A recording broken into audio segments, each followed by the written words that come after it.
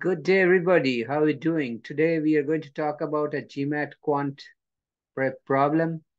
Before I get started, I would like to mention that in my YouTube channel, at You Can Do Math, I have solved all kinds of math problems just for you. So do not hesitate anymore. Please subscribe to my channel because then you can get free access to all these problems which you can download. So let's get started.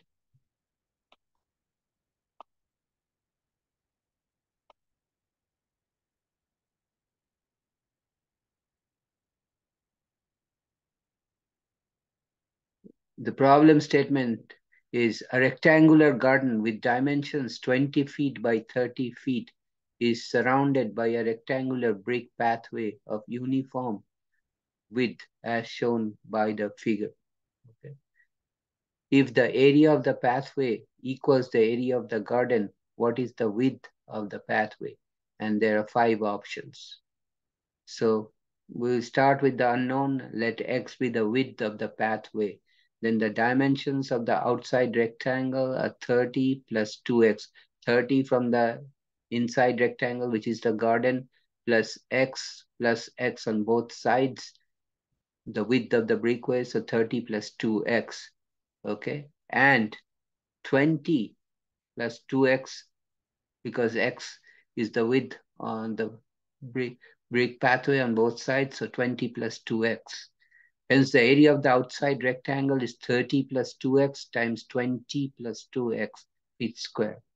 Area of the garden is 30 multiplied by 20 is equal to 600 feet square.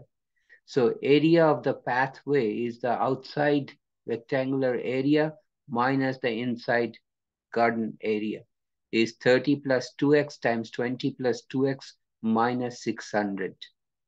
So area of the pathway, we will do FOIL of first term, outside term, inside term, and the last term.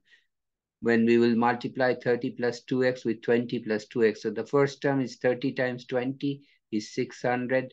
The outside term is 30 times 2x is plus 60x.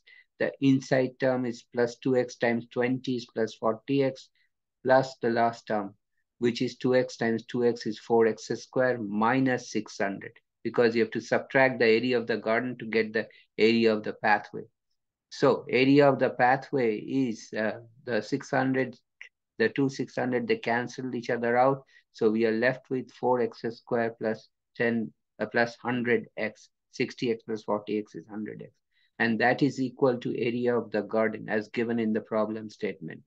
So 4x square plus 100x is equal to 600, or we will subtract 600 from both sides to get 4x square plus 100x minus 600 equal to 0. Now, all of these coefficients, 400 and 600, have a common factor of 4. So we will remove the common factor 4 to get x square plus 25x minus 150. That is, we divide the terms of 4x square plus 100x minus 600 by 4 and also 0 on the other side by 4, which will still be 0.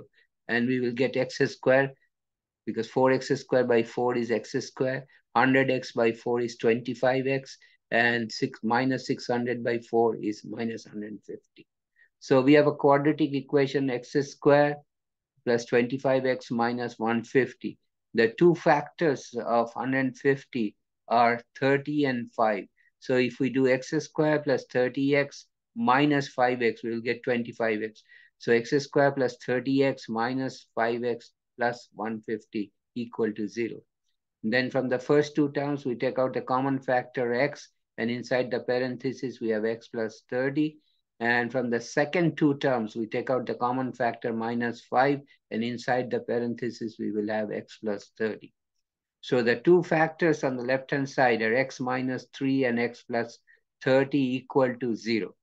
Since x cannot be negative, that is, x cannot be minus 30, only x minus 5 will be equal to 0. Therefore, add 5 on both sides and we get x equal to 5, which is the width of the pathway, brick pathway.